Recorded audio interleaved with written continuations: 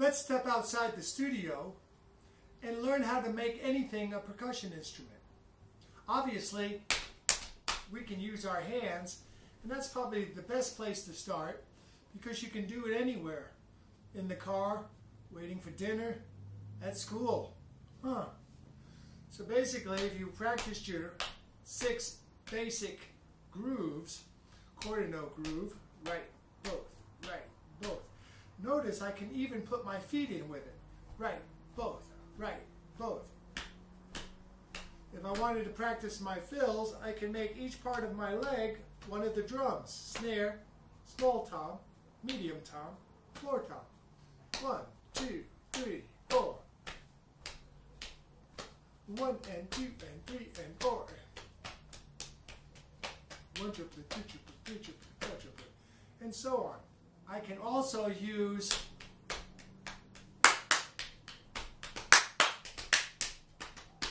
clapping as another form of percussion. Percussion means striking something with either your hand, a stick, a mallet, or almost anything. How about pencils? Now, if we take the pencils, obviously we can use them to hit almost anything at a nice soft volume. I like to take a few simple things you might have around the house. A pencil holder, a Hershey can, of course I ate the goodies and filled it with some pennies, and yes, a little cardboard box. So I can practice my grooves, practice my fills. Obviously I don't have 4 different drums, but I could make 4 different sounds. The whole idea is to learn how to practice the groove, the pattern, rights, all 4, as well as move from drum or instrument or percussion toy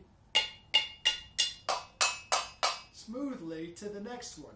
We don't want to be doing this, that's too jerky. As the left hand is being played, the right hand moves.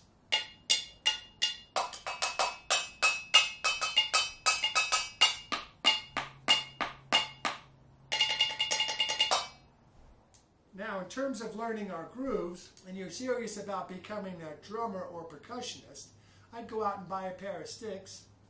They're starting at about $5 up to maybe $20 for the more elaborate type of stick. I like these because it has the little grip on it. A friend of mine started out a company called Unigrip. Now, in terms of putting the sticks onto something, we can still again use our legs. Let's look at what we can do with a couple of buckets. Here's a small one. I bought a plant in this. Would have thrown it away. The old $1 bucket at the dollar store. And you can't go wrong with a couple of buckets from Home Depot. They're only about $3. Let's just start out with 2 plain buckets. You can see my feet are on the side, allowing me to practice my feet patterns for now, which is right, both, right, both. Quarter note groove, 8th note, triplet, broken, swing, and 16th. So now, I can create all kinds of different sounds just within this 2 buckets.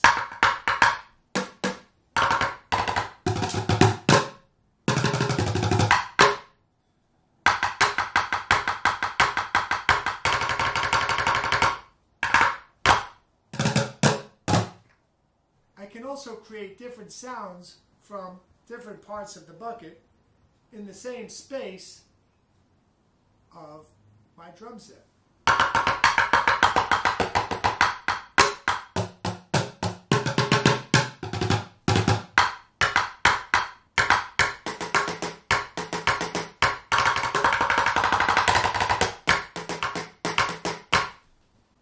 important to be able to apply good technique, and we've gone over that in one of the other lessons. But basically, pick up your stick and freeze. Notice how the thumb generally becomes straight like the stick. I supported the stick with my fingers. I left a little bit of space in here because I didn't think of it as a weapon or a baseball bat maybe, but more like a tool or an instrument to be able to use comfortably. Shoulders relaxed, back straight, arms straight, hands flat, fingers wrapped around the stick in the first joint if you can. That's usually an easier way to control the stick. Thumb straight like the stick, and a little bit of space in between your palm and the stick. Technically, there is no wrong technique, but there are better techniques.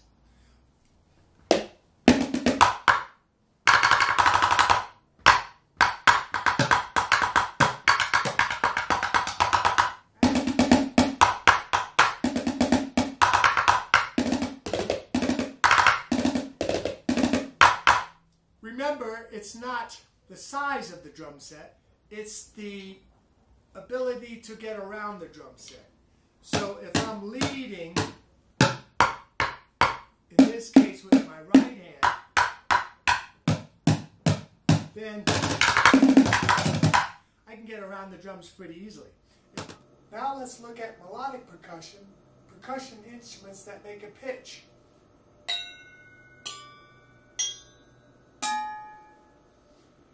I like this the best because it's more like the vibraphone, marimba, or steel drum, which I also play. Notice I can also practice putting my feet in.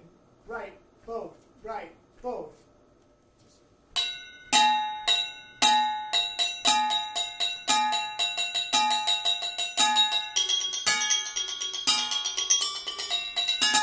Sometimes having a little pitch also gives the instrument a little bit more excitement.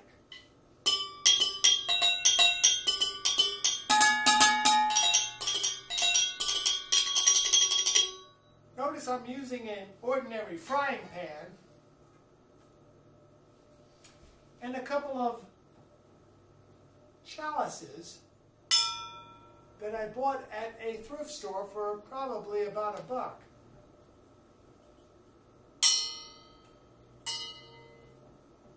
This is my favorite. It sounds like a Tibetan gong. Very healing. I can also add less melodic sounding instruments, which are also metallic.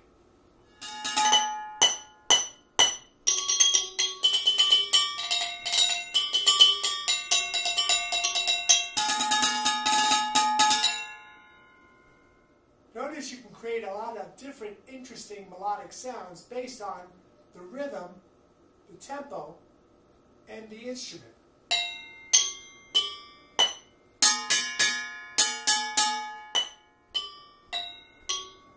Let's take a look at how we can make shakers out of almost anything. Mini shakers using little leftover Altoid containers.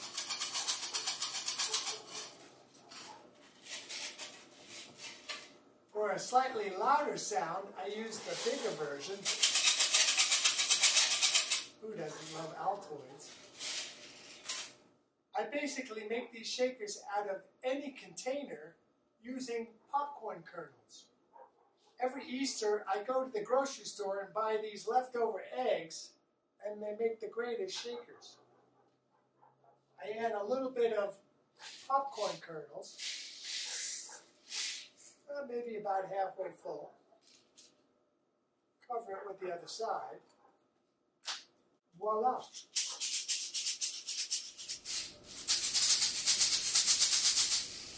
I use these in my professional gigs. You can also play all your different grooves.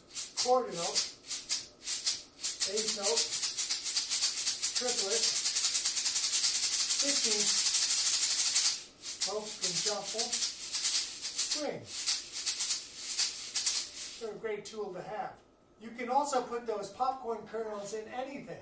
A plastic water bottle. container, the ostrich egg. You can also find these at the grocery store for 50 cents after Easter.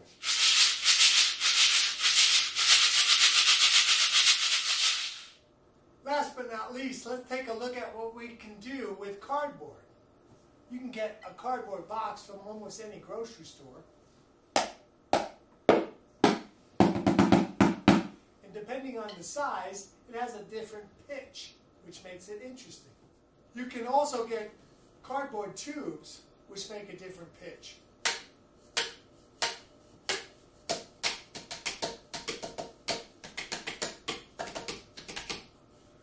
If you use them as your drumsticks, notice I can practice all my grooves: quarter note, eighth note, shuffle, broken, swing, and also the 16th note groove. If I make each one of the cardboard boxes a drum, I can practice my fills.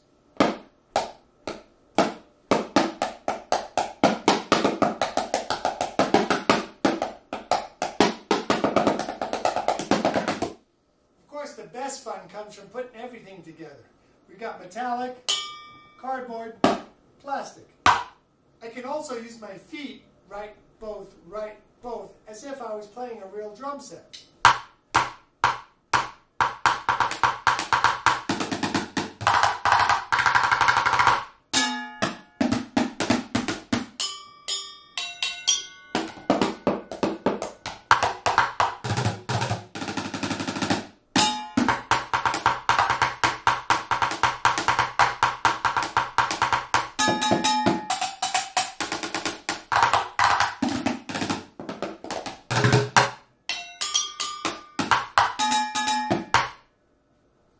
See what you can find lying around the house and make your own little drum set.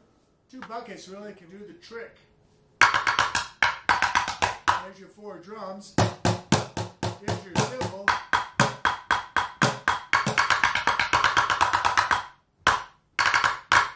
If you go to World Music and Instrument Making, Craig Woodson, you'll find other creative ways of making a drum set. He showed me how to take an ordinary plastic golf container. You put the golf club in here, inside your golf bag, cut it in half, and you got melodic drumsticks.